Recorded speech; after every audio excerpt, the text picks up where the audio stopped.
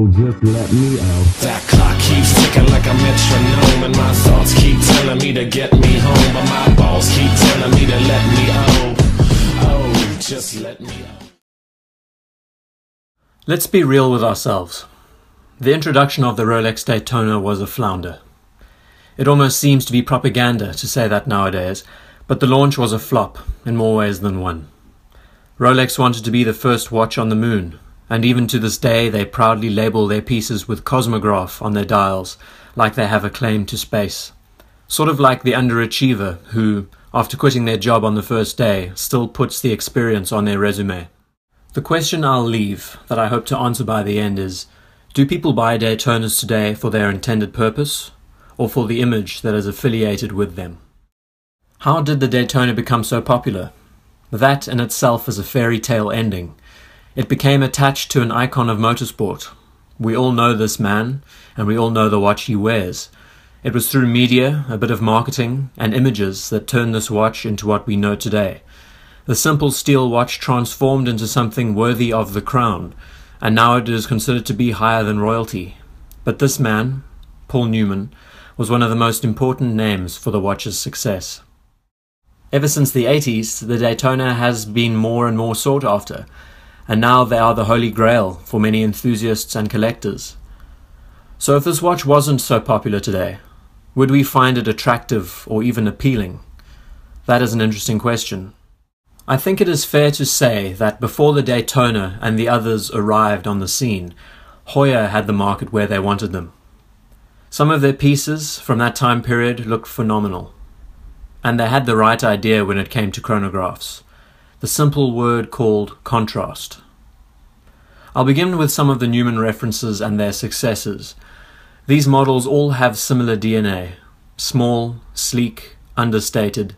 The design language at the time was for them to be worn first as a functional dress watch, but also as a watch that could be worn on the racetrack or anywhere else.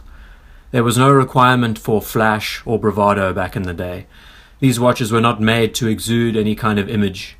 You could almost argue that Rolex was unsure of the watches and their personas back then because of how sparsely printed the dials were. Even then they had the right mind of less being more when it came to formatting a dial. Now, forgetting the hype around them, forgetting the brand and the image associated to them, I'm being honest when I say that these are phenomenal looking watches. From a design point of view, every one of these pieces has excellent visual aesthetics. It is clear when I say that these original pieces were designed with the intention of being a watch based on function first. And with anything well designed, it is functional, it is unobtrusive, it is honest, and most importantly, it is long-lasting. Those foundations set by the original Newmans, coupled with a fair amount of hype and names affiliated to them, launched the Daytona into the modern era. But the design language changed somewhat when the watch entered the 80s. The case was now 40mm instead of being 37 and 38mm. The watch had large crown guards. The case was now an oyster case and assumed the form that we would be accustomed to seeing in the future. But interestingly, the dial is where, in my opinion, the language was lost. The smaller indices boasted on the original 4-digit Daytonas were elongated and took up a much larger portion of the dial, which in turn shrunk the watch's subdials. I have a few problems with this approach.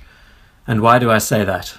Why are the subdials filled in with the older references, but not with the newer references? Simply put, it has to do with presence and visual weight. Where the older subdials were solid, making the markers a standout feature, also making the dials integral to the watch, the modern subdials are hollowed out to reduce weight and presence. This is a unique design approach, one could say an impressionist approach, but it does subtract details that make the watch a chronograph. Now, if we look at the watch from a distance on someone's wrist, you can see that the subdials, though still there, are pushed into the background. The design is unique, but is it necessary? Returning to my point on whether these watches are bought today for their function over their fashion, I would have to say that fashion takes precedent. Is that a bad thing? Absolutely not. Wearing watches like these allows us to walk in the footsteps of what made this piece so iconic. You are a part of the club when you own one. But it does sadden me that a watch like this, that had so much potential to be more than just an accessory, instead to being an actual tool like it was intended, has now lost that provenance. I would say that a very small percentage of people who buy these use them for their chronograph abilities, and now because of platforms like this, the hype around them has built to such extreme levels that you will be lucky to ever own one. But there is one watch that has never changed, and I think you all know what that watch is.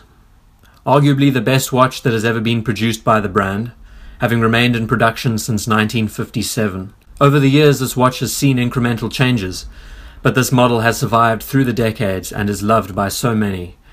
Why has it survived? I would say that Omega understands the watch's original purpose, and has always built it around being a tool watch first and a fashion accessory second. Those who buy the watch know its heritage, they wear the watch proudly, and most of those who own the watch use it for its intended purpose. So what does the Speedmaster Professional prove? My answer is that change, simply for the sake of change, is not always necessary.